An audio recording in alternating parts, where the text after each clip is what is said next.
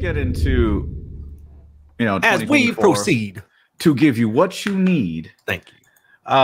And get into 2024, 2025. I hope we can, as a subjective kind of person I am, we just get away from all of this, highfalutin shit that just doesn't make any sense, and there's nothing to back it up data wise. I have had this string of emails with this guy Carlos, right? He has been not freaking out, but he has been going back and forth with me. He's like, something's wrong with your file. I'm like, I don't think so, man. I don't think something's wrong with the file. So finally he got down to it. Basically, anytime there was a side surround left or right sound, it was being imaged between his front speakers and his side and his surround speakers for some reason. And he found out finally, after a bunch of emails back and forth with the manufacturers, he missed an update, and his shit's been wrong for like 2 years. Oh wow! And this is what I'm talking about. This is can we say the brand? Like, what was? I gotta find the email. Hold on. Like, what if other people are having that issue and they? Dude, I'm gonna make a video about it. Okay. So all right. So you want to save it? Yeah. Wait. Here it is. I was totally wrong. His name is Ricardo. Oh man, I'm fucked. Ricardo Carlos. Ricardo. Carlos. Ricky Ricardo. Oh god, we're such assholes. I love it. You're the one. Yeah, like me. Yeah, sorry, it's just me.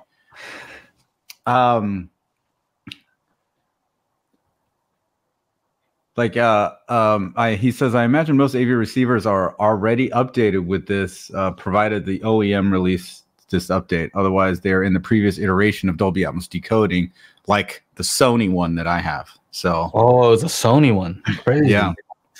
All right. Well, yeah, because like he kept messaging me. I'm like, man, I started. I was like, I don't know if I can help this guy. If he keeps saying that, like it's the disc or the file, and it just isn't. And so that's what I'm talking about. And let me try to land the damn plane here. I think that's what's awesome about the spatial audio calibration toolkit, though, is it's set. Like, we know what it does. We've had lots of people testing it out. We know what it does. So it's kind of like, if there's an issue, it's probably not the disc. Well, this is what I'm trying to get into and land the plane. Thanks, Joe, for the assist there. You got things like the Clipple. We know what the AVR is supposed to do. We now have a way to test it with our toolkit. We have Clipple to actually show us what these speakers can do on measurement kind of thing. And I just, even though Joe, you remember, I'm like, I don't want to take any measurements. Now I'm like, how do I do this? Oh, this is easy. Yeah. And I'm all in there doing it. If my dumbass can figure it out, you guys could easily do it. I think it's about closing that circle of confusion, right? Like circle of confusion. Is that a song or is that closing time? No, it's like Land of Confusion. Genesis. Yeah. Okay. Circle of Confusion. Keep going, bro. Yeah. So circle of confusion just basically says like, well, we don't know what the source is, right? We don't know what they recorded it on. We don't know how it's supposed to sound like. So if you use that as your test, well, we don't know there's so much that we don't know, right? Sure. Well, I think by measuring the speakers, right? We know what the mics do because we can measure those. You and I, we know what the test tones are doing because we made them. We made the test tones, and it's not like we're doing anything artistic with this toolkit. They're just straight up like we're playing pink noise. It's not artistic. The computer generated it, and we know exactly how it's supposed to look.